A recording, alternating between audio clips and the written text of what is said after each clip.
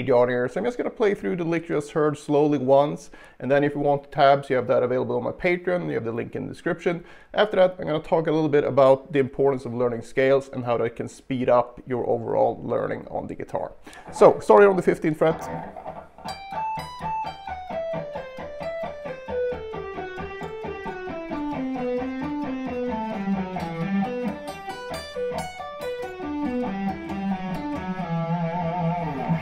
Alright, so if I play something like this,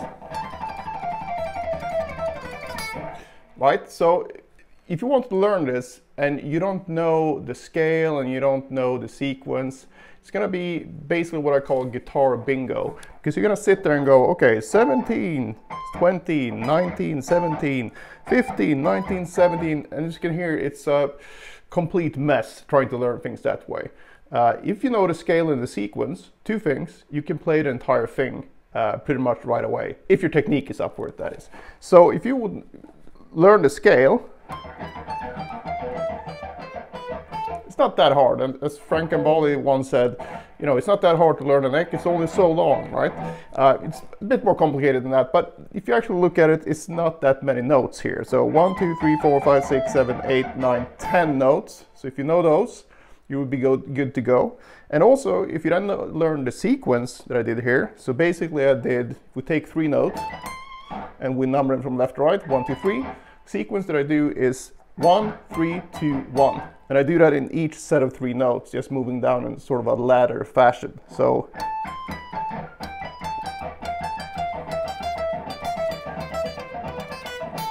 basically this is what I refer to as the Yngwie groups of 4, which I also have a course on if you want to really learn this to the, you know, so you can just play it whenever you want in both directions and all strings. But that's not the point of this video. Hopefully you can see how much easier it is to learn something if you know the scale and then you understand the sequence, right? So learning the scales is paramount, I think, for progressing quickly on the guitar. Otherwise you're going to be stuck in tab hell, basically, where everything's just numbers and it's going to be very hard to make sense of anything. Another example would be when you just started playing, maybe you heard something like, and if you tried learning that, you would be like, oh, what's this? Okay.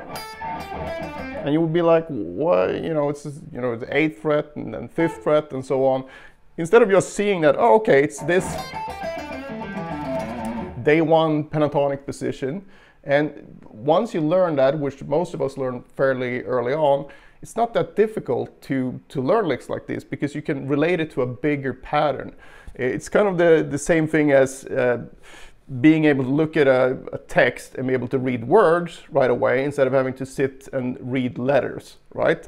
So that's the same idea here. So when it comes to learning scales, I think you should do it in a few different ways, and I have a lot of videos on this that goes much deeper.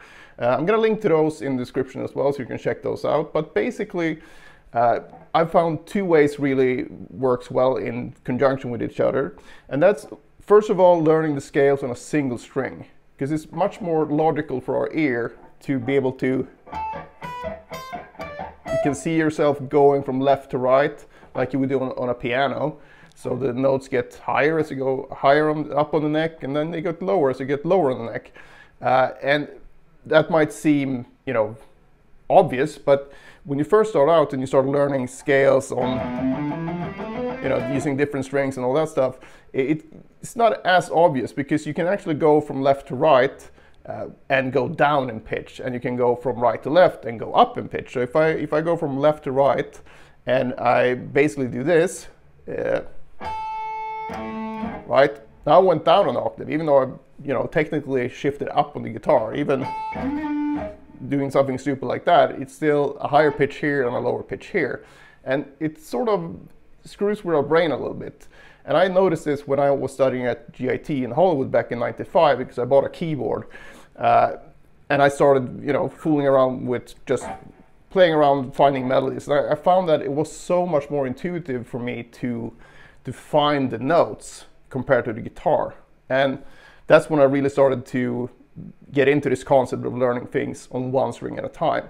And this works for any scale. You can do it with a pentatonic, and you can do it with, just, minor scale. Whatever scale you want to learn on one string at a time first.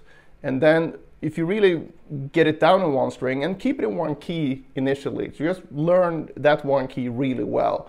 And I will start with something simple. I mean, one of the best things to do is just to learn the C major scale on all strings. Because if you do that, you also learn the notes on the neck in a fairly logical manner, instead of trying to sit like F, F sharp, G, G sharp, and so on. So that's a good start. And actually, by learning the C major all over the neck, you also learned all the related modes, right? So we're not going to get into the modes in this video, but you get much more out of it than just one scale. And then once you've learned the scale on one string, when it comes to these diatonic scales, 7-note scales, I highly suggest that you learn them in a 3-note per string fashion. Because that all these shapes overlap like this, right? So if you compare that to the cage system, you have gaps in between. I'm not getting into a big debate of if cage is better or 3-note per string is better, but I think 3-note per string is better in this regard.